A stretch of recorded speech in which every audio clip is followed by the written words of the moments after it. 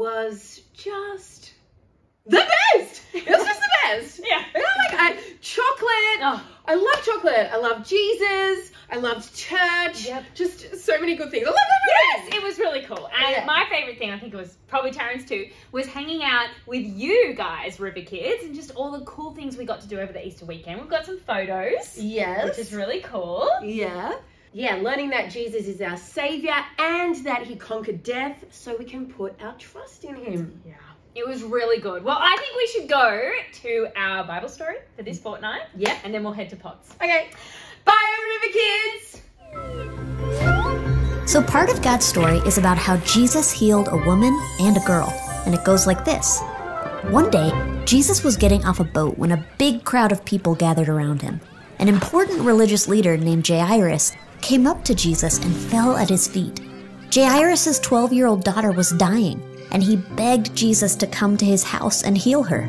He knew that if Jesus touched her, she could get better, so Jesus went with him.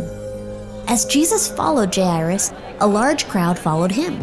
There were so many people, Jesus could barely move. In the crowd, there was a woman who was very sick and had been bleeding for 12 years.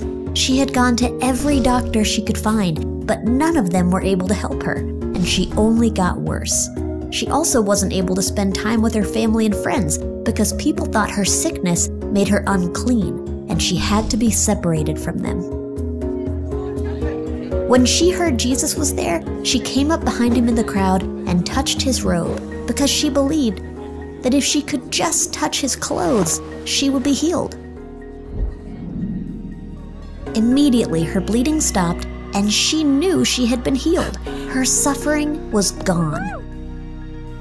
As this happened, Jesus realized that power had gone out from him. He turned around and asked, "Who touched me?" He kept looking around to see who had done it. So the woman came and fell at his feet. She was fearful, but she told him the whole truth. Jesus wasn't mad at the woman for touching his clothes. He was glad. She had been brave and had faith that Jesus could heal her.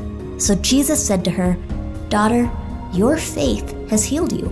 Go in peace and be freed from your suffering."